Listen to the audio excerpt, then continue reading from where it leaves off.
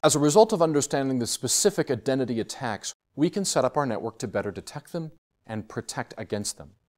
Really, however, there's not much you can do unless you upgrade to the latest communication protocols. Between that and monitoring funny happenings on your network and making sure all your other security practices are in place, you can make sure that you're doing the best you can.